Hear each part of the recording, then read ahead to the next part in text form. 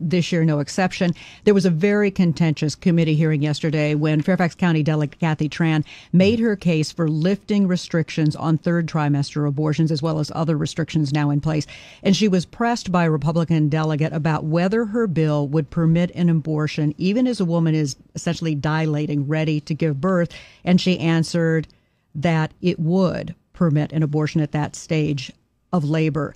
Do you support her measure, and explain her answer? Yeah, and I wasn't there, Julie, and I certainly can't speak for Delegate Tran, but I would tell you first thing I would say is this is why decisions such as this should be made by providers, physicians, and the mothers and fathers that are involved.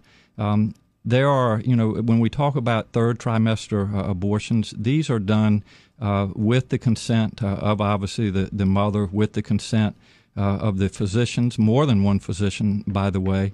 And it's done in cases where there may be severe deformities, there may be a fetus that's non-viable.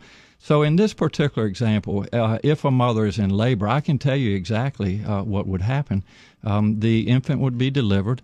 The infant would be kept comfortable. The infant would be resuscitated if that's what the mother and the family desired. And then a discussion would ensue between the physicians and the mother. So I think this was really blown out of proportion. But again, we want the government not to be involved in these types of decisions. We want the decision to be made by the mothers and their providers. And this is why, Julie, that legislators, most of whom are men, by the way, shouldn't be telling a woman what she should and shouldn't be doing with her body. And do you think multiple physicians should have to weigh in, as is currently required? She's trying to lift that requirement. Well, I think it's always good to get a second opinion, and for at least two providers to be involved in that decision, because these decisions shouldn't be taken lightly. And so, I would certainly support more than one provider. All right, let's go